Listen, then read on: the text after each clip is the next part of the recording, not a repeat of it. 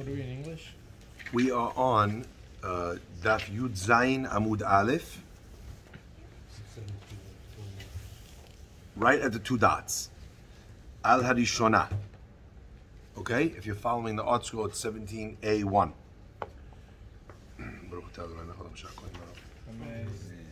Second line from the top. Al Harishona hu omer Mishana et Abraham. On the first beracha, you remember we have the conclusion of each beracha is we lengthen it and we apply. We say the one that answered this Talmid Chacham, this tzaddik, he should also answer us. Mishana et Abraham. Okay, now Tana yesh machlifim tzeaka leEliyahu u'tefila leShmuel. There are some that switch Eliyahu and Shmuel.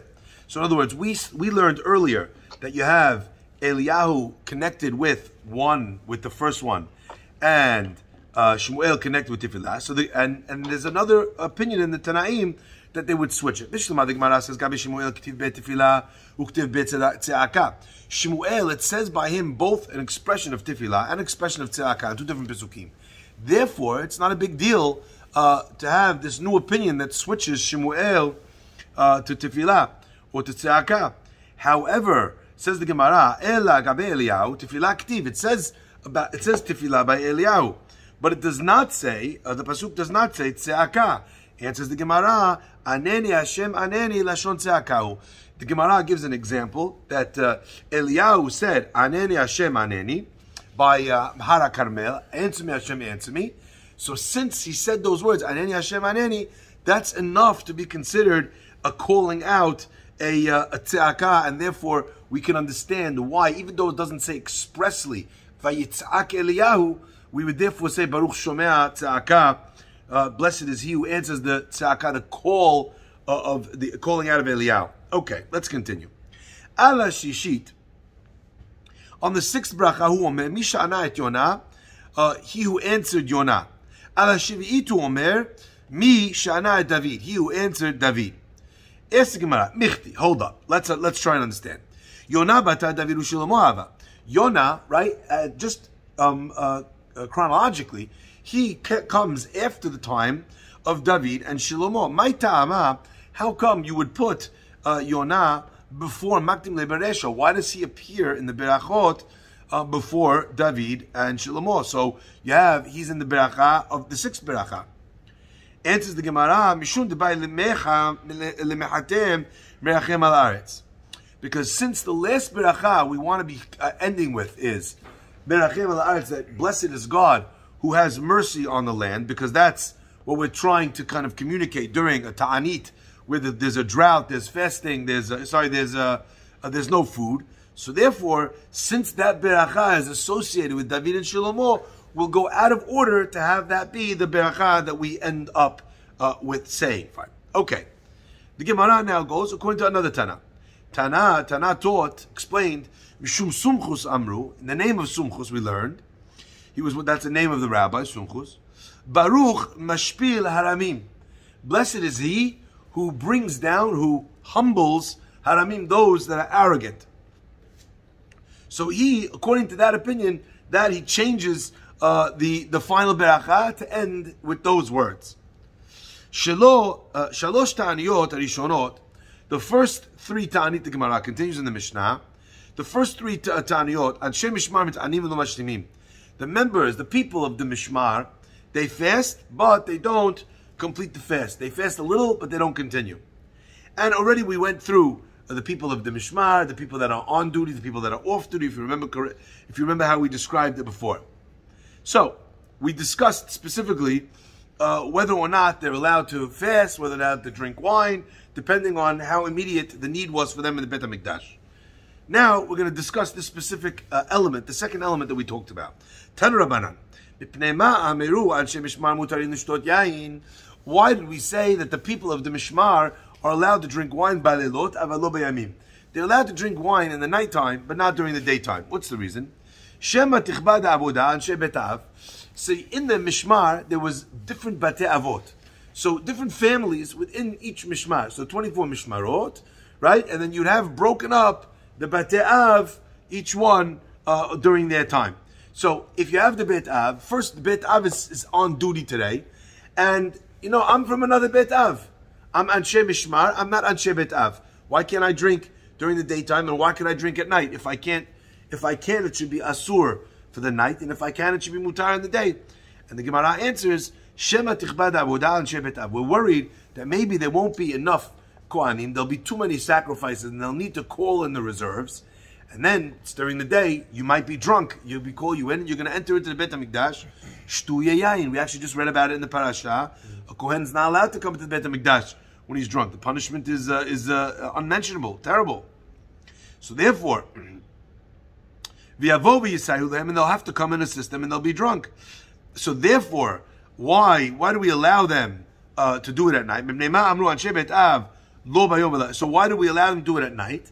At nighttime, as we explained, there's a relatively small amount of work, and not only that, we would know already from the daytime whether or not we would need them.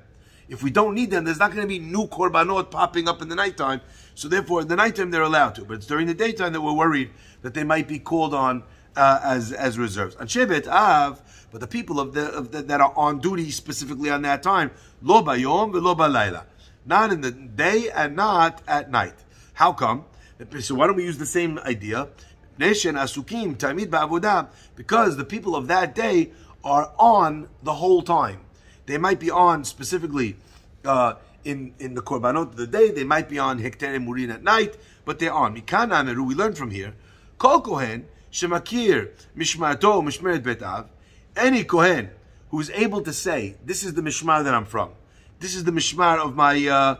This is the specific Mishmar Bet Av that I'm a part of. And he knows specifically, that his Bet Av, that the family he comes from, was specifically put in that space on this day. He's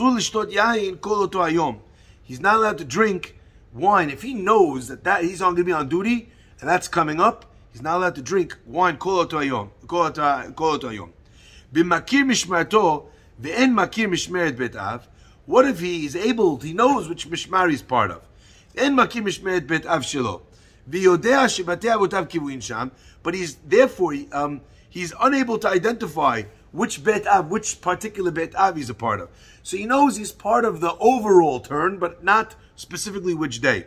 So in that case, ve'yodea shebatei avotav kivuin sham. He knows for sure that his bet avot was there. Is established there in the temple, but he doesn't know specifically which day of the week. Then he's not allowed to drink wine the whole Shabbat, because it was divided, as we said, into 2-week periods, and it's also divided into week periods, and it's also divided into daily periods. So if I know which day I am. If I don't know, I know at least which weeks I am. Okay, or at least I know which 2 weeks I am, because I know that I'm part of this is specific Beit Av, but I don't know which day is my turn. So therefore, the whole week he's not allowed to drink. Shabbat, because we're not sure which is his day. What if he doesn't know his mishmar, which group he's in, and he doesn't know which family group he's in? But he knows that they're in this cycle. He's not allowed to drink wine at any time whatsoever, because at any time it could actually be that he's really on. So this guy, if he wants to drink, he best find out which mishmar bet av, etc., etc. Rebbe says, Omer ani asur lishtot yain leolam. I would say that this guy who doesn't know, right? This person who knows mishmar bet av and he knows mishmar bet av, but should be asur to drink wine at any time. Aval ma'eh shetakanato kalkalato, that the reason why this person is able to drink wine is because of the fact that he's mikulkal. Let's see exactly what that means. Rashi says, he explains Rebbe's position. Look at Rashi. Rashi says, Rebbe Omer, the second wide line, okay? You see it, second wide line in Rashi? Yeah, middle of the line. Yeah. Sorry, let's start one Rashi. Let's start one Rashi back. 4 lines up in the narrow lines. ואין יודע מאיזה בית אב. דעכשיו אינו מכיר באיזה יום בשבת עובדין. ויודע שבתי אבותיו קבועים, אסור כל אותו שבת מספקה בחולו גרסינא, ויודע שבתי אבותיו קבועים הן. אם אין יודע שבתי אבותיו קבועים לעבוד, מותר לו לשתות יין כל השנה, ולא חיישין את שמא ייבנה, שמא יעבד בשם בית אב, שלא יעבדו היום. אוקיי? רבי אומר, what does Rebbe say? אומר אני כהן אסור, כלומר, if we're worried for this maybe, right? יהיה אסור לעולם, it should be אסור forever. אפילו המכיר משמרתו, משמרת בית אבותיו. דחיישינן, because we're worried, שמא ישתנה סדר משמרות. Maybe they'll change the mishmarot, right? Because they weren't always necessarily set in their, like, by the calendar. שמא יעבדו כולם לחנוכת הבית בבת אחת. Maybe they would all wind up being on service in one specific day. ונמצא, זה צריך לעבוד, and then this guy will have to be on service. אבל מה אעשה? What should I do? שתקנתו כלכלתו. דהבי כמה שנים שלא חזרה בירה, וכלכלה זו תקנתו לשתות יין בהדיה, שמא ייבנה לא חיישינן. The fact that maybe it will be rebuilt, we're not worried about.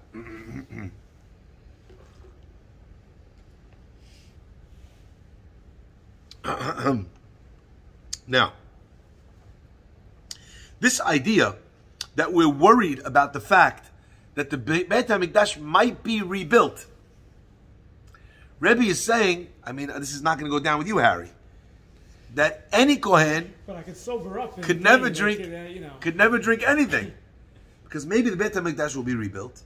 He doesn't know which day his Mishmar is going to be on. He doesn't know which Bet Av he's part of. So you could be on tonight. Right? That's what Rebbe says. So maybe maybe a Kohen has no possibility. So takanato, the reason why he's allowed to drink is because kalkalato, is because since it's been so long since the Beit HaMikdash has been rebuilt, so we don't have to assume and stop the guy from drinking wine, because who knows, why are we obligated to assume that it will be back on today? Amar Abaye taught, Kiman shatu ha'idna kohani chamre. According to whose opinion, right, are Kohanim allowed to drink wine today? Answers the Gemara, Kirebi, according to Rabbi Yehuda, because Rabbi Yehuda, as we just said, is what's it called? He's the one that allows. Now, second.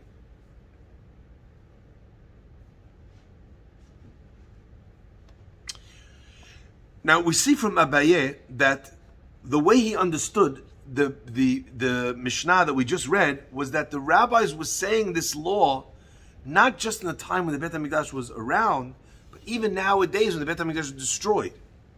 So if you knew exactly what day you were supposed to be on, you wouldn't be allowed to drink, even though the Beit HaMikdash doesn't exist.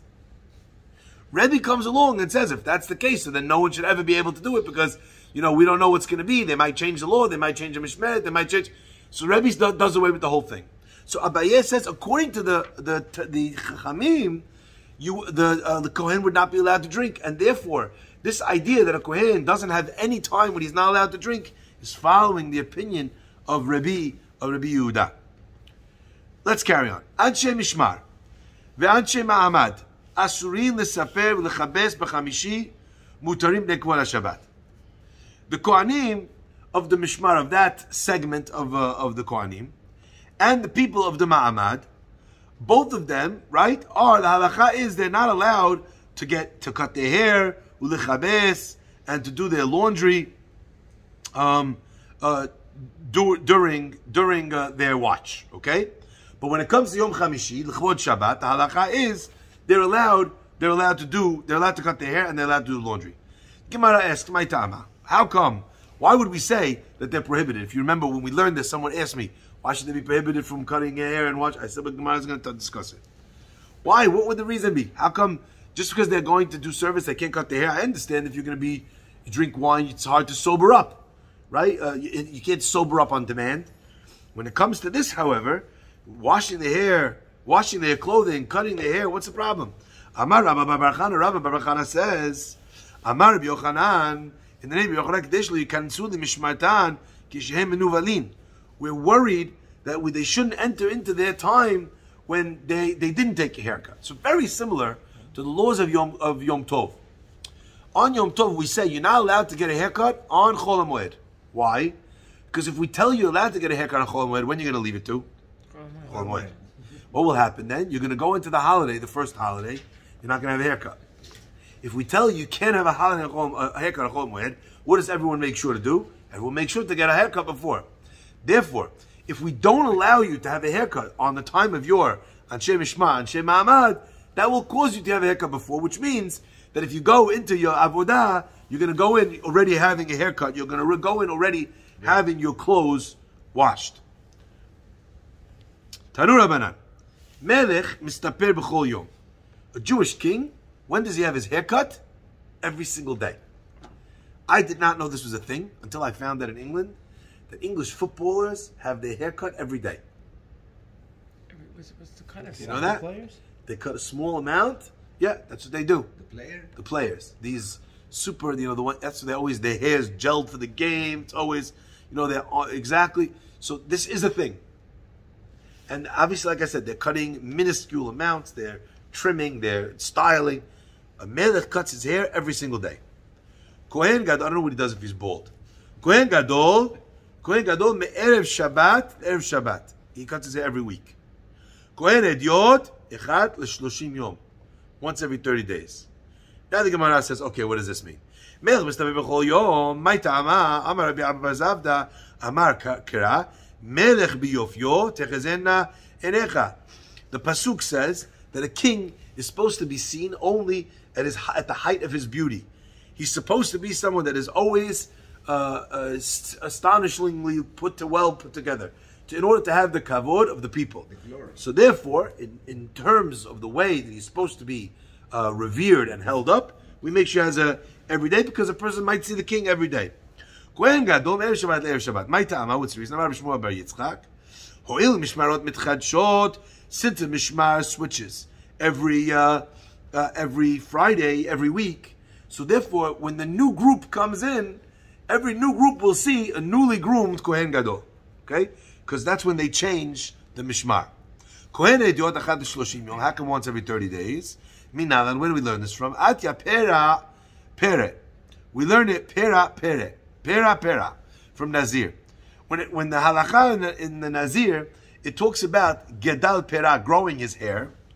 And by the pasuk, by the Kohanim, it says, V'rosham lo yigalehu, upera lo yishalechu, that they should not shave their heads, and they should not also grow long hair, right? Uchtiv hatam, it says over there, kodesh yeh gadel pera sa'ar rosho.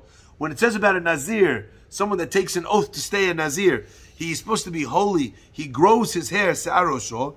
And malhalan, just like in the case of a Nazir, how long is that growth? Afkan, shloshim, 30 days. Also over here, shloshim yom, also over here, it's going to be 30 days. Why? Because a gezerah shavah from the word pera, pera. Use the word over there, use the word over here. Same like over there, it grows 30 days. Also over here, 30 days. Ask the Gemara, okay, I accept that. Whatever it's going to be by Nazir, it's going to be here. But how do you know Nazir is 30 days? The Nazir gufe minal. And how do we learn it from? Amar Rav Matna says, Stam Nezirut Shiloshim Yom. What does it mean, Stam Nezirut?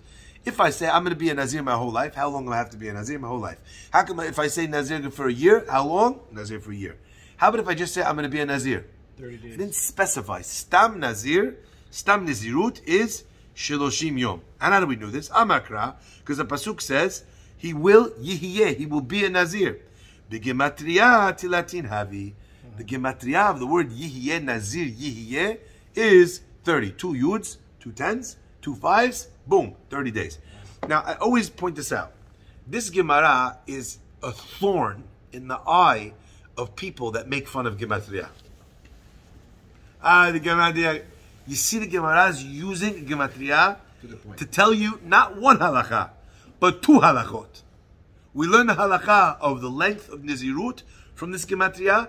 We learn the length as well of a Kohen Hedyot when he cuts his hair. His obligation to cut his hair also comes from this gematria, B'Gzera Shava.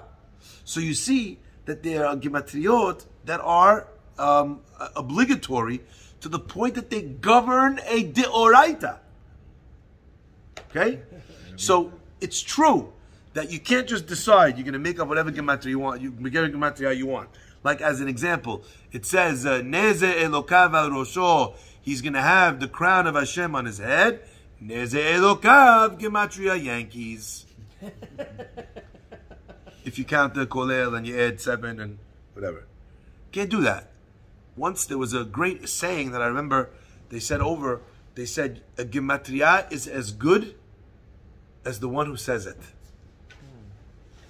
You're a tremendous Talmid Chacham. You know Torah inside out, backwards and forwards. That gematria comes from your understanding of Torah. You're using an app to find the gematria that matches the name of the Chatan and Kala. Hazaku Baruch. That doesn't have import. But you see over here that there are gematriot that were handed down, that were taught,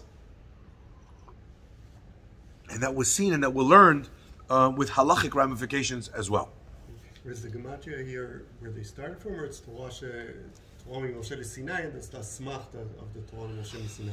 If it was Torah halacha Moshe Sinai, then the Gemara would say halacha Moshe Sinai. The Gemara does not say that. The Gemara says it comes from the gematria. We don't have sometimes where you have halacha Moshe Sinai, we have a smachta in the Gemara where it says from this pasuk or from that. So the Gemara would say halacha Moshe Sinai ve'asmeche, and then we'd be somech on the pasuk. Okay, let's carry on.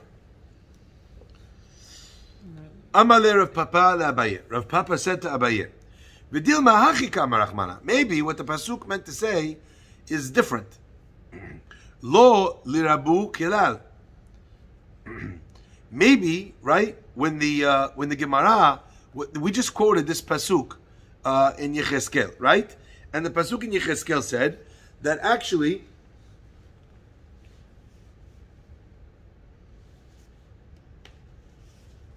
one second.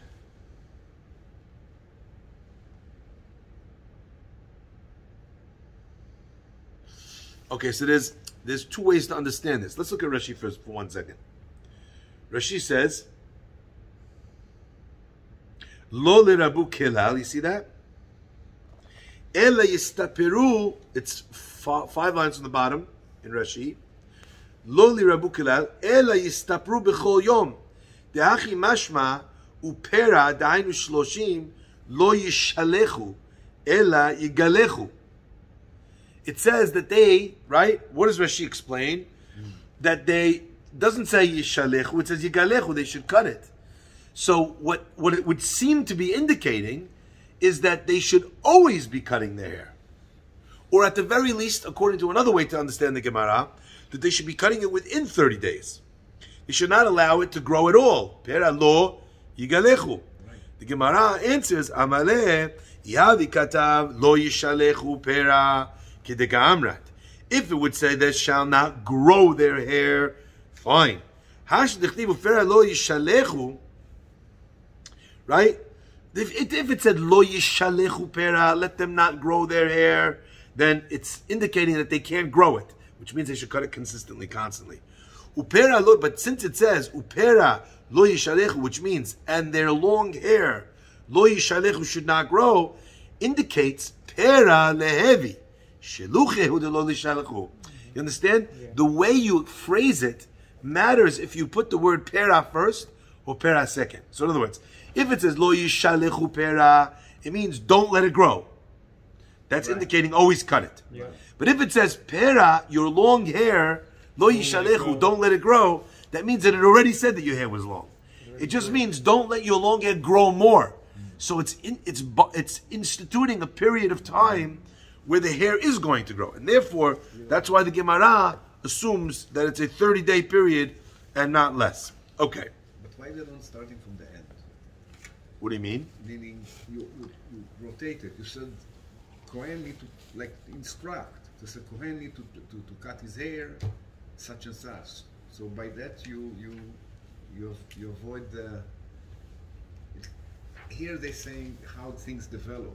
If you rotate it, you said, okay, Kohen allowed to. You need to cut his. He's not allowed to be paid. Rav Papa is not following the opinion from the Gemara before, because the Gemara before said this is how many days it goes. It goes like this because Gzera Shava Chalas. There's no question to ask. But Rav Papa is asking without the understanding of Rav Matna. He's saying, where did this idea of 30 come from? He's challenging. He says it should be 0. Answers the Gemara, no, there has to be an amount. But the Gemara doesn't say what the amount is. It just is contradicting the fact that Rav Papa, or explaining that why Rav Papa's question is not a question. Okay? So, a Kohen is allowed to grow up to 30 days, but not more than 30 days. The Kohen Idiot. Kohen Idiot, exactly. Now, it's according to Tosfot, it seems like he understands it a little bit different. Like the whole machlokes of it's 29 days or 30 days. Yeah, that's what I said. There's two opinions as to what we were trying to achieve with Rav Papa. The first opinion is that Rav Papa was trying to get the Kohen to cut every single day, right, and not have any growth whatsoever, and asking how come that's not the case in the pasuk. But the other opinion is no, it wasn't saying 30 days. It was just saying not up to 30 days. So he was asking one less than what it was that you had asked before. Okay, Gemara continues. If that's true, afilu ha'idanami, even though now the Beit HaMikdash is no longer around, this halacha should also be in existence, right? Why? And this is so interesting. When it comes to the king, when it comes to the Kohen Gadol, the reason for the hair cutting time was based on the reality that they were in. So the king needed to cut every day because people were going to see him. The reason why Kohen Gadol once a week, because of the Mishmarim, they were going to see him when they came. Each day they should see him always fresh. So it was based on the work in the temple. The reason for 30 days by the Kohen was a Gzera Shava from Nazir. If that's the case, so then that should also be now. Because it wasn't about when they were serving, not serving. So even if there's no service in the temple, you still have that Gzera Shava. Answer the Gemara, Dumya dishtu yayayin. No, the long hair of the Kohen was connected to shtu yayayin, because those two are put together in the pasuk. Mash in Yechezkel. Mashtu yayayin, just like shtu yayayin. Bisman biyahu dasu shlo bisman biyaba ashareh. It was only during the time when a person's going into the Beit HaMikdash, but not during the time Beit HaMikdash. All right, never mind, not even in a time with the Beit HaMikdash's existence. Avhachinami, also over here too, the concept of cutting the hair is only related to the time of the Beit HaMikdash, but now, when there's no Beit HaMikdash, the Kohen is allowed to grow a mullet, no problem, although that might stop him from fulfilling his other obligation, such as finding someone who's willing to marry him. Okay, jokes. The Gemara continues. Tanya, the Braita says, Rebbe says, Omer ani kohanim asurin l'shtot yayin le'olam. Rebbe says, what do you mean? According to this, it would turn out that a Kohen should be asur to drink forever. Why? Because at any moment, the Beit HaMikdash could be rebuilt. We could restart the Mishmarim process. Not only that, there could be an inaugural service that would require all the Kohanim to be involved. So therefore, every Kohen should really not be allowed to drink at all, except as we said earlier, his what's it called? The thing that helps him drink is based on the fact that it was disrupted, like we said earlier, that the Beit HaMikdash has not been built for so long. Abaye said, "Keman shatua idna kanicham." According to whose opinion are they allowed to drink today, in today's day and age? And the Gemara answers, "Kirebi." According to the opinion of Rebbe Michlal, this turns out that according to Abaye, the way Abaye understood this idea and therefore posited that we were learning according to Rebbe, Michlal de Rabbanan Asre. According to the Rabbanan, they say that it's asur to drink wine, even though there's no Beit HaMikdash now. So that's the case. If that's the case, so what did we say? We connected long hair to drinking wine. If drinking wine and long hair go together, according to the Rabbanan, that say that you're not allowed to drink during today, even during today. So therefore, we should also, a Kohen should also be allowed to should not be allowed to grow his hair and be restricted from growing his hair long, just like he's restricted from drinking wine. Answers the Gemara, no. My ta'ama, what's the reason why he can't drink today? The reason is because we are worried, we're concerned, actually we are hopeful that Beit HaMikdash will be rebuilt, and then we'll need him for a service, and then he'll be drunk. He won't be appropriate. No, here, if we need an abundance of Kohanim, no problem. Grab your local, Oster things. The brand name is Oster, right? Grab your local Oster hair cutting machine. 30 seconds, you're good to go. So the Kohen can instantly cut his hair and be fit to therefore do it. So therefore, we don't have to worry about the case on the maybe. Okay? So too, he could go take a little nap. If he takes a little nap, his wine will leave him. He'll be able to enter the Beit HaMikdash. Kidrami bar Abba, like Rami bar Abba, Ta'amar Rami bar Abba, derech mil v'shena kol shehu mefigin et hayayin. If a person walks for one meal, which is a certain amount of a distance, a little short, I believe it's a little shorter than a mile, 2,000 amot, 3,000, 4,000 feet, a little shorter than a mile, that dissipates the wine. Or if he takes a short nap, so therefore he could take a short nap and then he could be good to go. The Gemara answers, Lav mi itma ala. Did we not say this about that answer? When he drank a shiur revi'it, a small amount, 3 ounces of wine, then that works. All right. But if the guy drank 6 bottles of wine, then even if he walks, the adarabah, sometimes that actually will make him drunker. And the sleep will actually make him even more drunk. And therefore, since there's no quick way to be able to get him out of this, right? Therefore, we're still in a situation where if the Beit HaMikdash is rebuilt, it will be an issue. The Gemara now continues and says another answer why the rabbis, even though they said he's not allowed to drink wine, would still be allowed to do this. Rav Ashi Amar Shtu Yain Dimehale Avodah. When you drank wine, it invalidates the Avodah in the Beit HaMikdash, right? Because they're working without the wine's influence. Gazru Beher Rabbanan. The rabbis also said we're making Gezerah for nowadays, even though the Beit HaMikdash is not here. Peru'e Rosh de lo mechale Avodah, right? Even though you're not supposed to do the Avodah with long hair, but it doesn't ruin the Avodah. Lo Gazru Beher Rabbanan. The Rabbanan did not make a gezerah. Let me just explain what that means. That means that even though it's asur for the Kohen to grow long hair during their time of Avodah, that's his personal isur. It's a isur on him. But the Avodah that he does, if he has long hair, is not pasul. The Kohen, the Korban works. So therefore, in an extreme scenario where he would have to be here, he would have to go to work, it would not ruin the Avodah. It would just be that he has an isur. But on that isur, he would be honest, because he didn't expect the Beit HaMikdash to be rebuilt today. Maybe he's achrai on the fact he didn't expect the Beit HaMikdash to be rebuilt today, when we're supposed to be however, therefore the Chachamim would not have made that gezerah. Okay, let's continue from here on Wednesday night, B'ezrat Hashem.